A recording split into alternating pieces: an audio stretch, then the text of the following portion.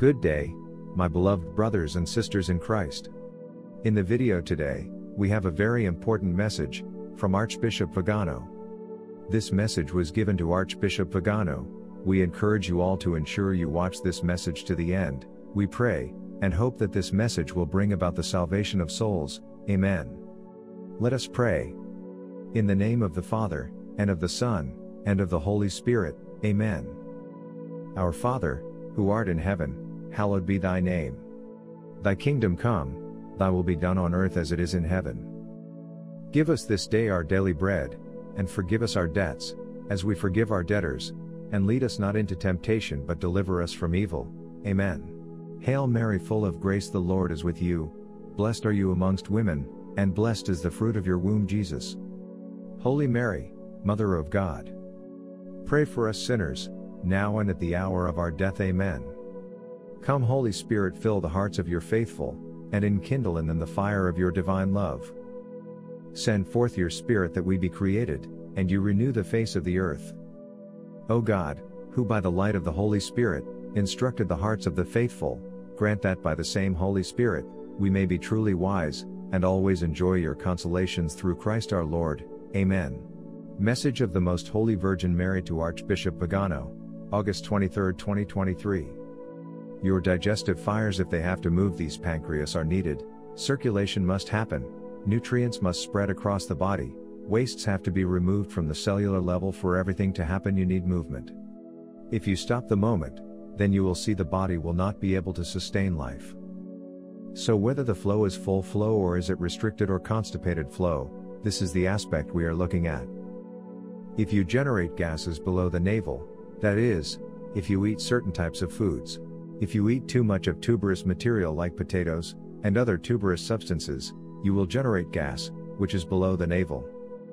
Once you generate gas there, your prana between the navel and the pit of the throat will not function as it should, and the dynamism levels in your system will go down. This is one reason those who wish to meditate, those who are students, and those who need to focus their mind, and stay awake for long periods of time, they should not eat those substances.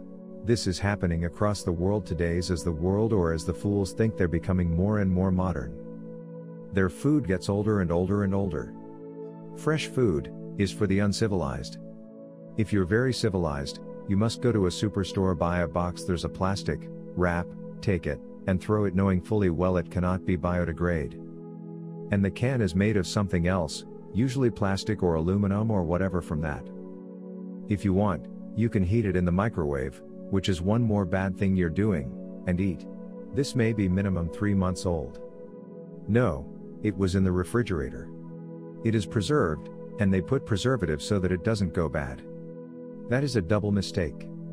Now, in the yogic tradition, if you cook anything maximum within 1.5 hours, you must consume it. If there are certain types of items, up to 4 hours is okay. Beyond that, you don't touch it. Doesn't matter how tasty it is, you don't touch anything, because then you will develop gases in the system. Gas is not only in the stomach that you will feel, obviously, but you will develop values in the system which will work against your pranava, that means your respiratory action, and your thought process, and your sense of smell will get lowered over a period of time.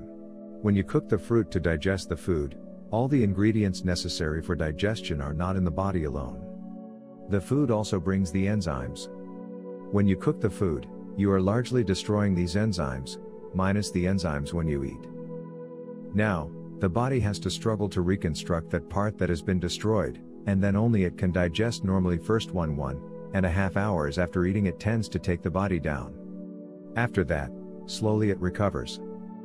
So food is for energy, but we are making the food in such a way that it takes away energy in the first 1.5 hours. Only after that, slowly it comes back anyway. However, good your digestive process is still, you can never reconstitute all the enzymes that we have destroyed by cooking. Only partly we can do that. When we say fruit, we must understand fruit is one aspect, which nature itself intends to be felt. Suppose you are ill in a hospital, let's say you're in a hospital bed, nobody brings you chicken biryani, isn't it? They'll bring fruits. Because even your friends and relatives understand that, okay, you're eating all that, you got sick, at least now you eat sensibly. That's a message. So fruit can do miraculous things to the body. Sufficient consumption of fruit can do great things to the system. One can become very alive and active no matter what is your lifestyle. The fruit that you get in the market today, we don't know what it is filled with. There is a little bit of a problem. There is no way you can eat anything today which is not chemically infested. If you're eating very organic food, it's little organic chemicals they're using. It's come to that place. It's very difficult to eat something that's just grown in the wild forest. You can pluck out something and eat that's very, very little. Not even a small percentage of people are capable of eating that anymore. It's all from the marketplace, and what goes into the marketplace is all about more. Not about what, because I clearly noticed this. The kind of country fruits that we used to eat when we were young, and today the farm-grown fruits that are coming to us even in India. Here it's another matter altogether. Even in India they're not the same. They're much bigger, rounder, better looking, but this is like Botox. This doesn't work.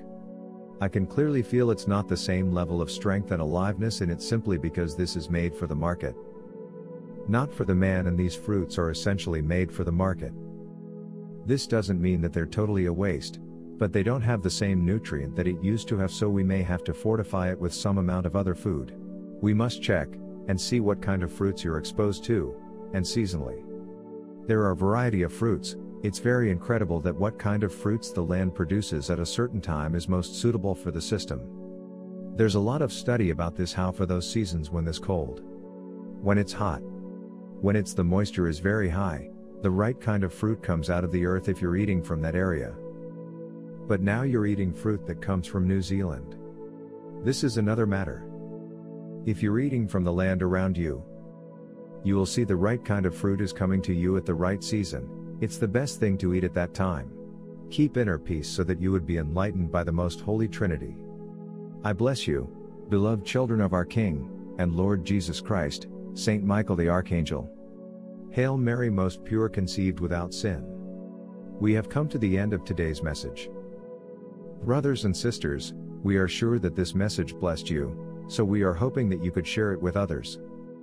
And also please go to the comment section now, and thank Archbishop Vigano for this message, and lastly please hit the like button. May the good Lord bless us all, and our families. Amen.